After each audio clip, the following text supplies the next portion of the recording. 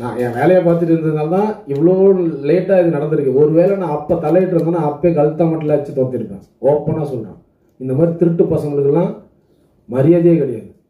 ஏன்னா ஒரு ரூபாயும் ஒருத்தர் கஷ்டப்பட்டு போடுறதுக்கு, ஏன்னா எனக்கு தெரியும் பீச்சாங்க நான் ப்ரொடியூஸ் பண்ணும்போது நான் எவ்வளோ கஷ்டப்பட்டு பணம் போட்டேன்ட்டு. அதனால தான் நான் ஏன் அதாவது ஒரு ப்ரொடியூசருடைய கஷ்டம் எனக்கு தெரியும். அதனால தான் நான் சொன்னேன், இது நான் முதல்ல இங்கே இன்வால்வ் ஆயிருந்தேன்னு வச்சுக்கோங்களேன், நான் கழுத்தை மட்டும் வச்சு தோற்றிருப்பாங்க.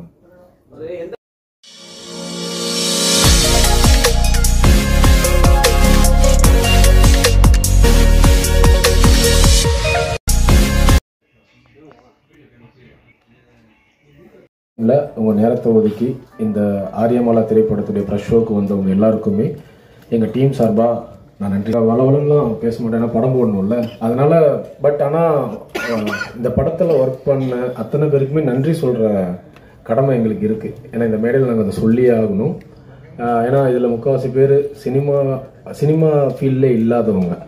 ஸோ ஃபஸ்ட்டு வந்து இந்த படத்தை ப்ரொடியூஸ் பண்ண வடலூர் அஜய் சுதா ராஜலக்ஷ்மி அக்காவையும் ஜேம்ஸ் அண்ணனையும் நான் மேடைக்கு அழைக்கிறேன். இது அடுத்து வந்து இந்த படத்தை விஷுவலாக ரொம்ப அழகாக கொடுத்த ஜெய்சங்கர் ராமலிங்கம் கேமராமேன், சினிமாட்டோகிராஃபர் இல்லை டைரக்டர் ஆஃப் ஃபோட்டோகிராஃபி. ஓகே, அதை தாண்டி இங்கே சீட் இல்லை, அதனால நான் இன்னும் எல்லா சூழ்நிலையிலையும் ப்ரொடியூசருக்கு ரொம்ப சப்போர்ட்டாக இருந்தேன். ஆக்சுவலாக அவர் வந்து அவர் சொல்லுவார் நான் ஒரு பெட்ஃபோர்ட் டிரைவருங்கன்னு. இல்லை, அவர் வந்து உண்மையாலுமே இந்த படத்துக்கு குழந்தை நட்சத்திரம் ரோல் பண்ணியிருக்கான். இன்னும் 2-3 குழந்தை நட்சத்திரம் பண்ணியிருக்காங்க. ஸோ அவங்களுக்கும் நன்றி. இந்த படத்துடைய லிரிக்கல் வீடியோ பண்ண ஃபிலிப்ஸ் அவருக்கும் நன்றி. அதுக்கப்புறம் designer okay, so designer Selva அவருக்கும் நன்றி. அதுக்கப்புறம் நான் மொத்தமாக இது பண்ணேன். ஸோ உங்கள் எல்லாருக்குமே ரொம்ப நன்றி வந்ததுக்கு. நான் முதல்ல யாரை கூப்பிடலான்னா ஜெய்புதர் வாங்க, சினிமாட்டோகிராஃபர். அவரை வந்து நான் ரெண்டாவது படம் ஃபர்ஸ்ட்.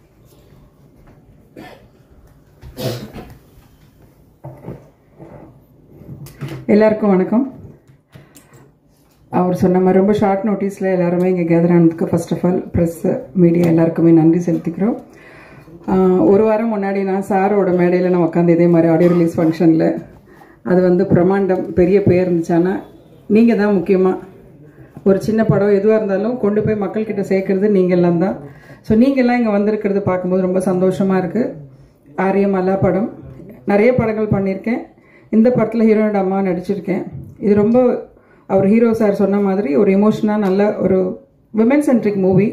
ஸோ எப்பவுமே நான் பண்ணுற கேரக்டர்ஸ் எல்லாமே அது பெருசாக சின்னதாக தாண்டி நான் எனக்கு பெர்ஃபார்மன்ஸாக எனக்கு என்ன இருக்குமோ அது முக்கியத்துவம் இருக்கிறது மட்டும்தான் நான் பார்த்து நடிச்சிருக்கேன். அந்த மாதிரி இந்த படத்தில் எனக்கு ஒரு நல்ல கேரக்டர் கிடைச்சிது. ஒரே ஒரு சின்ன வேண்டுகோளோட தான், நான் அதிகமாக ஒன்றும் பேசலை. ரொம்ப போராட்டத்துக்கு அப்புறம் இந்த படம் வந்து தியேட்டருக்கு நாங்கள் வர்றதுக்கு ரெடியாக இருக்கோம். நீங்கள் தான் இந்த படத்தை கொண்டு போய் மக்கள்கிட்ட சேர்க்கறதுக்கு உங்கள் எல்லாரோடையும் நாங்கள் 2 கரம் கூப்பி நான் கேட்டுக்கிறேன். இந்த படத்தை பற்றி நீங்கள் பார்ப்பீங்க. இந்த படத்தை பற்றி நீங்கள் தான் அதனோட எல்லாமே எழுதி மக்கள்கிட்ட போய் சேர்கிறதுக்கு உங்களோட உதவி எல்லாம் தேவை. மேடையில் இருக்கிறவங்க எல்லாருக்கும் என்னோட நன்றி. இதுக்கு வாய்ப்பு கொடுத்ததுக்கும் கடவுளுக்கும் நன்றி. தேங்க்யூ. God plus.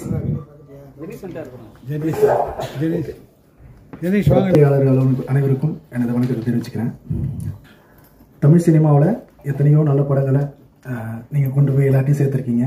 அந்த மாதிரி நாங்கள் ஒரு நல்ல படத்தை பண்ணியிருக்கோம். அதை நீங்கள் எல்லாத்தையும் போய் சேர்ப்பீங்கிற நம்பிக்கையோட என் நன்றியை தெரிவிச்சுக்கிறேன். எல்லாருக்கும் வணக்கம். இந்த படத்தில் பணியாற்றி மறைந்த நடிகர் தபசி ஐயா அவர்களுக்கும், மாரிமுத்தண்ணன் அவர்களுக்கும், சிவசங்கர் மாஸ்டர் அவர்களுக்கும், சகோதரி அனைவருக்கும் முதல்ல இதய அஞ்சலி செலுத்திக் கொள்கிறேன். இந்த படம் ஒரு நல்ல படம். எல்லாருமே பாருங்கள், பார்த்துட்டு ஆதரவு கொடுங்க. நன்றி, வணக்கம். அனைவருக்கும் வணக்கம். ஆரியமாலான்ற நேம் வந்து பல வகையில் கடந்த ஒரு 50 வருஷமாக நம்மக்கிட்ட வந்துக்கிட்டே இருக்குது. இந்த ஆரியமாலா இன்னும் கொஞ்ச நேரத்தில் ஊடக நண்பர்கள் பார்க்க போகிறீங்க. நான் இந்த படத்தை பார்த்துட்டு நிறைய விஷயங்களை டிஸ்கஸ் பண்ணேன். அதாவது நிறைய கண்ணுக்கு குளிர்ச்சியாக கேட்குறதுக்கு இனிமையாக பெர்ஃபார்மன்ஸ் வைஸில் பார்க்கும்போது நிறைய எல்லாம் பார்த்தாலும் சில விஷயங்கள் ஆர்கியூ பண்ணேன்.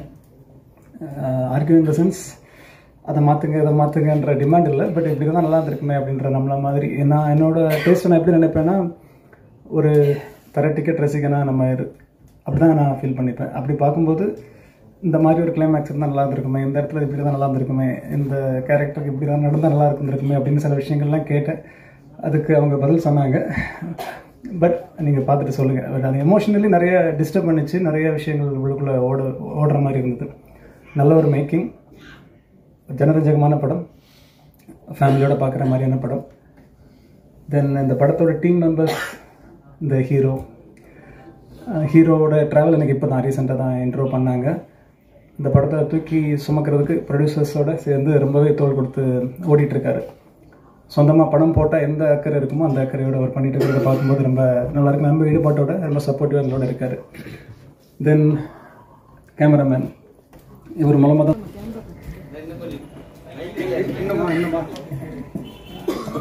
எல்லாருக்கும் நன்றி, வணக்கம். யாரும் என்ன தப்பா நினைச்ச கூடாது. என்னோட இது முதல் மேடை. எனக்கு ஏதாவது தவறா பேசிட்டா என்னை மன்னிச்சிருங்க. எனக்கு வந்து இந்த சென்னையில் எனக்கு எனக்கு தாயா இருந்தவர் எனக்கு எங்க அண்ணன் பெரிய சார் தான். அவருக்கு எனக்கு முதல் நன்றி. எனக்கு அடுத்தது பாபா சார் அவர்களுக்கு எந்தவித ஒரு எதிர்பார்ப்பும் இல்லாமல் இவங்கெல்லாம் எனக்கு உழைச்சிட்டு இருக்காங்க. என்னோட அருமை சகோதரர், என் கூட பிறக்கல, இவங்கெல்லாம் RS.Karthiik அவர்கள். என்ன சொல்றதுன்னு எனக்கே தெரியல. எந்த ஒரு எதிர்பார்ப்பும் இல்லாம 3-4 நாளா டே நைட்டு கண்ணு முழிக்காது ஃபுல்லா டிராவல் பண்ணிட்டு நைட்டு விடிய வண்டி ஓட்டிட்டு வந்து இன்னும் கொஞ்சம் கூட தூங்கிருக்க மாட்டாப்ல. இன்னும் எப்படின்னு எனக்கு தெரியல. இந்த படத்தோட கோ டைரக்டர் RS விஜயபாலா, அவர் தான் இந்த படத்துக்கு முக்கியத்துவம் கொடுத்திருக்காரு.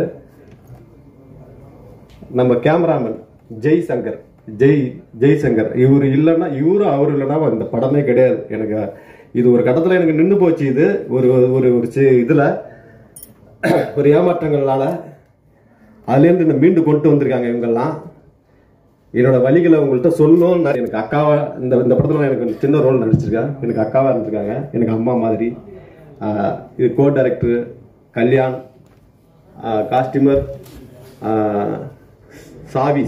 வடலூர் சாவிஸ் அவர்களுக்கும், என் மனைவி, அவங்க காலில் கூட நான் விழலாம். ஏன்னா நான் அவ்வளோ எல்லாத்தையும் இழந்துட்டு நான் நிற்கிறேன். நான் ஒன்றுமே இல்லை. இப்போ இன்னுமே எனக்கு சப்போர்ட் பண்ணிட்டு இருக்கிறாங்க. என் மனைவிக்கு எனக்கு நன்றி தெரிவிச்சுக்கிறேன். ஜெனிஸ் சாருக்கும், அப்புறம் இந்த படத்தில் நடிச்சிருக்கேன் எல்லாருக்கும் நன்றி. ஆனால் அதோட கஷ்டம் உங்களுக்கு தான் தெரியும். உங்களோட கஷ்டப்பட்டு நீங்க மக்கள்கிட்ட எப்படி கொண்டு போய் சேர்க்குறீங்க ஒரு நல்ல விஷயத்த அப்படின்றத இப்போ கண்கூடா நான் பார்க்குறேன். எனக்கு அந்த வாய்ப்பு. ஓகே ஓகே ஸோ நான் இந்த மேடையில் நான் நன்றி மட்டும்தான் சொல்லணும்னு ஆசைப்படுறேன். ஸோ ஒன்ஸ் அகெயின் நான் சொன்னோம்னா, ரெட் அலர்ட் கொடுத்ததுக்கப்புறமும் செல்வா பிரதர் சொன்னதுக்காக நீங்கள் இந்த ப்ரெஷ் ஷோக்கு வந்ததுக்கு ரொம்ப நன்றி எல்லாருக்குமே. அப்புறம் ஜேம்ஸ் அண்ணன் பேசும்போது அவர் எமோஷனலாக பேசினார் இல்லைங்களா, அது உள்ளே அவ்வளோ அடக்கி வச்சுருக்காரு. நான் தான் சொன்னேன், அதெல்லாம் இங்கெல்லாம் எதுவும் சொல்லாதானே, என்ன தயவு செஞ்சு வேணான்னு படம் பார்க்கட்டும் அப்படின்னு நான் சொன்னேன். ஏன்னா டு பி ஃப்ராங்க், இங்கே சினிமாவில் படம் பண்ணணும் அப்படின்னு ஆசையில் நிறைய ப்ரொடியூசர்ஸ் இருக்காங்க. ஆனால் அவங்க வைக்கிற நம்பிக்கை கெடுக்கிற மாதிரி இங்கே நிறைய பேர் அவங்களை ஏமாத்துறாங்க. ஸோ அந்த வழி அது நான் பார்த்துருக்கேன். அது ஏன்னா நான் சுதாகாவை அம்மன் மாதிரி நாங்கள் ஷூட்டிங் ஸ்பாட்டில் பார்த்துருக்கோம். ஆனால் இப்போ அவங்கள பார்க்கும்போது எப்படியாச்சும் இந்த படத்தில் அவங்கள நாங்கள் எப்படியாச்சும் கரை சேர்த்துற மாட்டோமான்ற எண்ணத்தில் தான் நாங்கள் ஃபுல்லாக ஓடிட்டுருக்கோம். நீங்கள் தான் அதை பார்க்கணும். ஆக்சுவலாக 2-3 பேரை நான் மிஸ் பண்ணிட்டேன். மணிமேகலை இந்த படத்தில் அவங்க ஒரு ரோல் பண்ணியிருக்காங்க. ஸோ அவங்க இப்போ தான் வந்தாங்க. அப்புறம் அவங்களுக்கும் நன்றி. ஹீரோயின் கொஞ்சம் அவங்க 2-3 நாளாகவே உடம்பு சரியில்லை, இப்போ வந்துட்டுருக்காங்க. எப்படி இருந்தாலும் அவங்க வந்துடுவாங்க, நம்ம நம்புகிறோம். உண்மைதான் பிரதர், நம்பிக்கை தானே வாழ்க்கை. அது நான் ஷோ முடிஞ்சதுக்கப்புறம் சொல்கிறேனே. ஷோ முடிஞ்சதுக்கப்புறம் சொல்கிறேன். இல்லை நீங்கள் டேரக்டர்னு கேட்டிங்கன்னா டேரக்டரில் எத்தனை வார்த்தை இருக்கோ அவங்களாம் இங்கே இருக்காங்க. Right, okay. நான் ஒரே ஒரு கொஞ்சம் டைம் மட்டும் எடுத்துக்கிறேன். ஏன்னா ஒரு சில பேர் நம்ம கண்ணில் பார்த்ததில்லை இல்லையா. ஆனால் பெரியசாமின்னா கொஞ்சம் மேடைக்கு வாங்க. ஏன்னா உங்களை யாரும் பார்க்கல. வாங்க அண்ணா, வேல்முருகன் அண்ணா வாங்கண்ணே, ஜாஃபர் அண்ணா வாங்க. பெரிய நன்றியை தெரிவிச்சுக்கிறேன். படம் கொஸ்டின் சார். ஓகே சார், ரொம்ப நன்றி.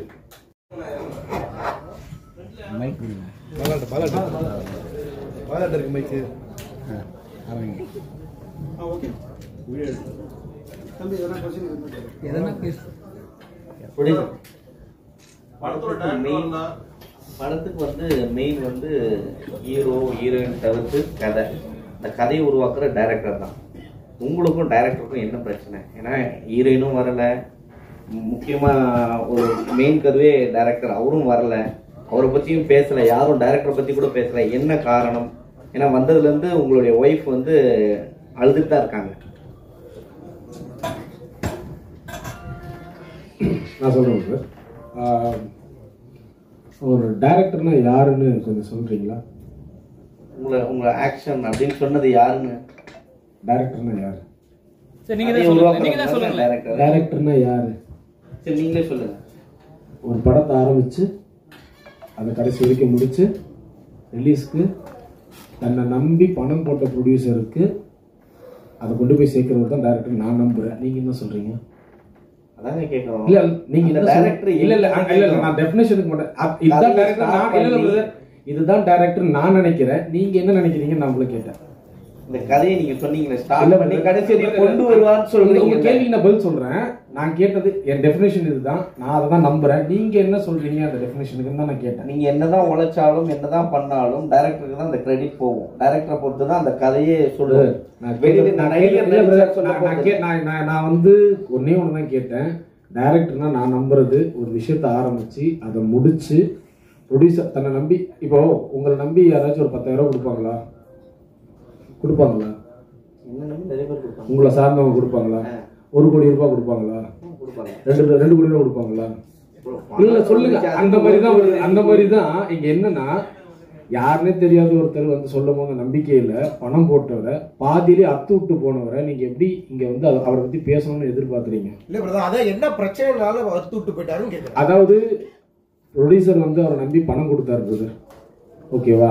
அவர் சரியா பண்ற மாதிரி தெரியல. சரி, கொடுத்த பணத்துக்கு கணக்கு கூட அப்படின்னா ஓடி போனவர் தான், ஓகேவா? அதுக்கப்புறம் 3 வருஷமா கணக்கும் கொடுக்கல, எதுவும் பண்ணல. இப்ப படம் ரிலீஸ் அப்போ வந்து டைரக்டர் பேர் போடலன்னு கேக்குறீங்களா? அதே யார் தான் முடிச்சது? பாதியில ஓடிட்டாரு. விஜயபாலா கோ டைரக்டர் நாங்க சொன்னோம்ல, அவர் பேரை சொல்றோம்ல, கல்யாண் இவர் பேரை சொல்றோம்ல. ஸோ இதோ கேமராமேனு இவங்கெல்லாம் சேர்ந்து தான் படத்தை முடிச்சாங்க. சார் என்ன ஆக்ஷன் எடுக்கணும்? இல்ல சார், அவர் அதுல மெம்பரே இல்லையா சார்? அவர் ஒரு ஷார்ட் பிலிம் கூட இதுக்கு எடுத்ததே இல்லையா சார்? அது மாதிரி இருக்க ஆளை நம்பி இவ்வளவு பணம் போடுறாங்க. நீங்க ஒரு ஹீரோ, பீச்சாங்காயின்னு பெரிய படம், அதுல இருக்கும் போது நீங்க வந்து இப்படி வந்து ஒரு பேசலாமா சார்? நீ டைரக்டர்னா யாரு? பத்திரிகையாளர் நாங்க கேள்வி கேட்கிறோம். ஏன்னா ஐயோ, நான் உங்களை கேள்வி கேட்கிறேன். நான் சொல்றேன் என்னன்னா, நீங்க சொல்ற விஷயம் என்ன, டைரக்டர்னா யாரு கடைசி வரைக்கும் கூட. ஆனா வந்து டைரக்டர் தான் உங்களை செலக்ட் பண்ணிருப்பாங்க. இல்ல நீங்களே செலக்ட் பண்ணீங்களா? அப்ப வந்து ஹீரோ தான் வந்து இதுல மென்ஷன் பண்ணாரா எல்லாரையும்? இல்ல சொல்லுங்க. இல்ல சொல்லுங்க. என்ன செலக்ட் பண்ணது ஜேம்ஸ் அண்ணா, சரி, கேமராமேன் விஜயபாலா. அப்ப டைரக்டர்னு யாரும் மென்ஷனே பண்ண தேவையில்லையா? இல்ல சார், அதான் நாங்க டீம்னு சொல்றோமே. நாங்க வந்து டைரக்டர் ஃபிலிம் பை படம் ஸ்டார்ட் பண்ணும்போது கேக்குறேன் சார். படம் ஸ்டார்ட் பண்ணும்போது தான் கதை, திரைக்கதை, வசனம் எல்லாம் எழுதுனது விஜயபாலா. அவரை நாங்கள் மென்ஷன் பண்ணியிருக்கோம், சரிங்களா? அவரை நாங்கள் மென்ஷன் பண்ணியிருக்கோம். கூட இருந்து உழைச்சி எல்லாத்தையும் முடிச்சது அவங்க. ஸோ அவங்களை நாங்கள் மென்ஷன் பண்ணியிருக்கோம். யார் என்னென்ன வேலை பார்த்தாங்களோ அதை நாங்கள் மென்ஷன் பண்ணியிருக்கோம். என்னதான் உங்க சைடுல நியாயம் இருந்தாலும் ரொம்ப ஆட்டிடியூடோட பதில் சொல்ற மாதிரி இருக்கு பிரதர். உண்மையை நேர்மையை பேசுறவனுக்கு எப்பவுமே திமிர் இருக்கும் பிரதர். நான் வந்து யார் காலையில ஒண்ணுன்ற அவசியம் இல்லை, உண்மையை பேசுறேன். சரி, பணம் வாங்கிட்டு ஓடி போனவரை டைரக்டர் இல்லைன்னு சொல்லிட்டீங்க, கோ டைரக்டர் விஜயபாலான்னு சொல்லிட்டீங்க. ஏன் விஜயபாலா டைரக்டர்னு சொல்லலாம் அப்போ தைரியமா? பிரதர், அவங்க வந்து இல்ல எனக்கு கோ டைரக்டர் பேரே போதும்ட்டாங்க பிரதர். சார் ஸ்டோரி யாரு சார்? பிரதர், ஸ்டோரி வந்து இது ஒரு புக்ல இருந்து எடுத்த ஒரு கரு. அதை வந்து திரைக்கதை வசனம் பண்ணது வந்து விஜயபாலா.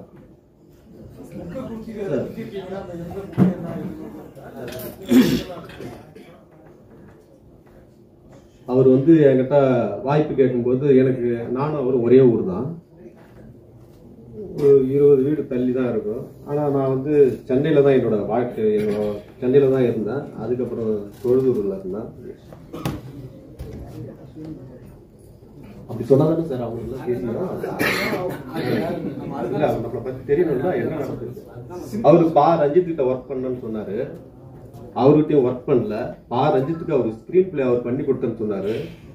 சீமான்ட்ட ரைட்டரா இருந்தேன்னு சொன்னாரு. நான் இதை நம்பி நான் அவர் வந்து எனக்கு தெரியாது, சினிமாவெல்லாம் எனக்கு என்னன்னு தெரியாது.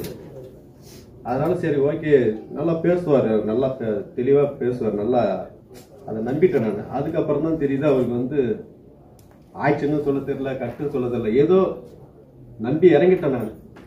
எனக்கு அந்த ஆத்துல இருந்து ஏஞ்சி வரணும். எனக்கு பணத்தை எடுத்துக்கிட்டு எஸ்கேப் ஆயிட்டாப்ல. அதுக்கப்புறம் போய் கேட்க போனா நான் வந்து சகாயம், நான் வந்து இந்த மாதிரிலாம் என்ன டார்ச்சர் பண்ண தூக்கு மாட்டி சேர்த்துரும் அப்படின்ற மாதிரிலாம் என்ன பிளாக்மெயிலாம் பண்ணாப்ல. சரி வேற வழி இல்லை. அப்புறம் என்னோட கோ டைரக்டர், கேமராமேன், மேனேஜர் இவங்கெல்லாம் வச்சு நான் அதுக்கு இடையில ஒரு கொஞ்சம் பிரேக் ஆயிடுச்சு, ஒரு 10 மாசம் பிரேக் ஆயிடுச்சு. இதுக்கு இடையில நான் வந்து எனக்கு வந்து சினிமானா எனக்கு ரொம்ப ஆர்வம், இன்ட்ரெஸ்ட் எனக்கு.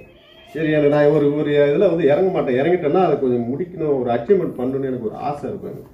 சரி நம்ம இதை முடிச்சே ஆகணுமே அப்படின்னு சொல்லிட்டு, ஏன்னா அவரு என்கிட்ட ஒரு சின்ன கண்டென்ட் கதையை சொன்னாப்புல, எனக்கு அதில் மாற்றங்கள் எனக்கு பிடிக்கல. எனக்கு தாய்மாமா வந்து கெடுத்துரும் அப்படின்னு சொன்னாப்புல. அதை நான் வந்து கோ டைரக்டர் வேற மாதிரியா பண்ணணும்னு சொல்லி அதை மாற்றி அமைச்சிருக்கேன். இந்த படம் இது அந்த அளவுக்கு பண்ணிருக்கேன். நீங்க பாருங்க. அந்த அதிகமா பேசக்கூடாதுன்றாங்க. இது பேசல. 3 படத்திலேயே வந்து ஒரு பிரச்சனையை தான் கதையா கருவா உருவாக்கி இருக்கீங்க. ஆனா நிஜத்திலேயே உங்களுக்கு 1000 பிரச்சனை வந்துருச்சு. இப்ப இதை எப்படி ஸ்டார்ட் பண்ண போறீங்க? எப்படி பண்ண போறேன்னு எனக்கே தெரியல. உங்களோட ஆதரவு இருக்கணும். எனக்கு எப்படி பண்ண போறேன்னு எனக்கு ஒண்ணுமே எனக்கு புரியல. ஏதோ பணத்தை போட்டு ஏதோ ஒரு நம்பிக்கையில இவங்கெல்லாம் இருக்கிற ஒரு சப்போர்ட்ல ஒன்று உருவாக்கின்னு எனக்கு ஒரு லட்சியம். எனக்கு எப்படியாவது ஒன்று பண்ணுண்டா அப்படின்ட்டு ஏதோ பண்ணியிருக்கேன் நான். நீங்க எல்லாம் எனக்கு சப்போர்ட் பண்ணுங்க சார். நாங்கள் சப்போர்ட் பண்ணுறோம் சரிங்களா. அதுக்காக தான் அதுக்காக தான் அவங்க எல்லாம் இங்கே வந்திருக்கோம் சரிங்களா. இப்போ வந்து ரீசனாக என்னன்னா, இப்போ வந்து கதை என்னோடது கேஸ் போடுறாங்க, டைட்டில் என்னோடது கேஸ் போடுறாங்க. பாதி படம் எடுத்து டேரக்டர் அவர் கேஸ் போட்டாங்கன்னா என்ன பண்ணுவீங்க? அவர்கிட்ட அப்படி ஏதாவது ப்ரூஃப் இருந்ததுன்னா அவர் போட்டுட்டும், அதை எதிர்கொள்ள நான் தயாரா இருக்கேன்.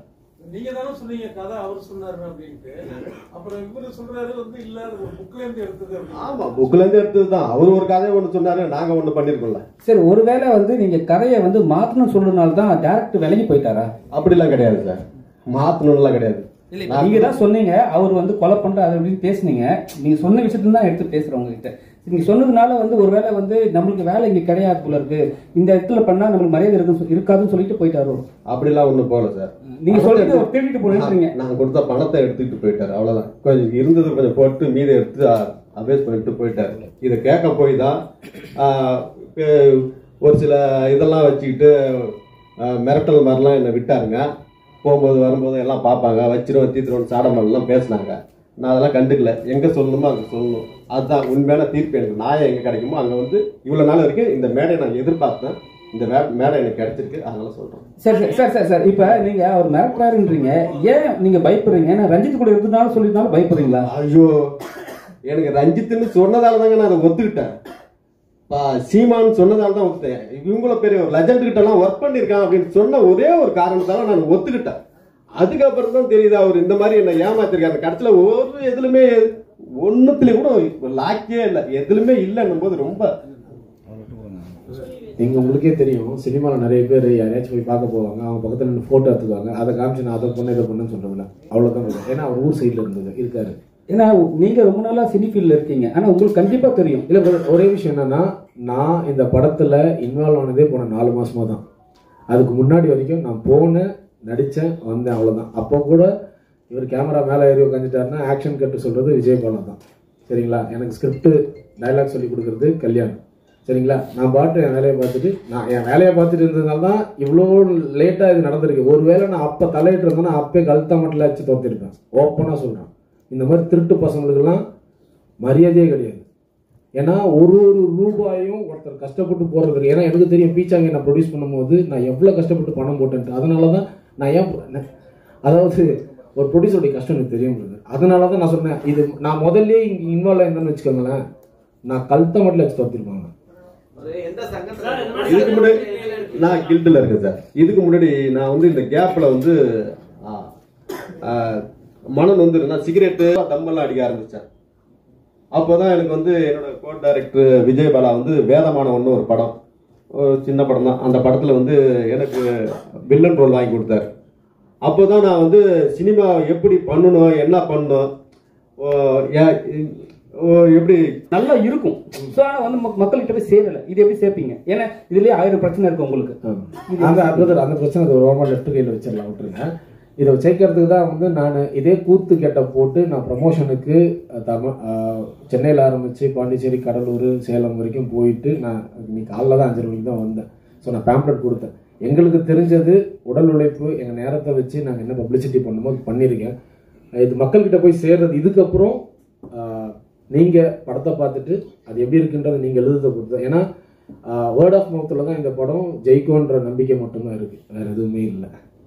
1940 வந்து பார்த்தீங்கன்னா காத்தவராயன் கூத்துன்னு இருக்கு. அது அந்த படங்களில் வந்து அந்த படமாக எடுத்திருப்பாங்க. இந்த படத்தில் வந்து அந்த கதையை கூத்தா நடிக்கிற கூட்டமாக தான் நாங்கள் தெருக்கூத்தில் அதை பண்ணுவோம்.